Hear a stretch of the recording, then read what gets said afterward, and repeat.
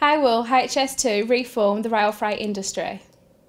Yeah, I think what HS2 is going to do to freight is something we've still got to work out. But the fact that we're going to put massive capacity in the system, if you think about the section between London and Birmingham, it's a 4-track railway.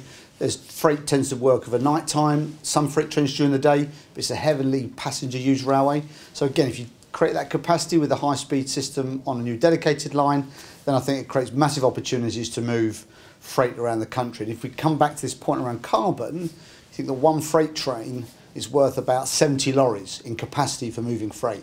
So the opportunity to really drive the way we move goods and materials around the country through using more trains, I think is an important step forward for us.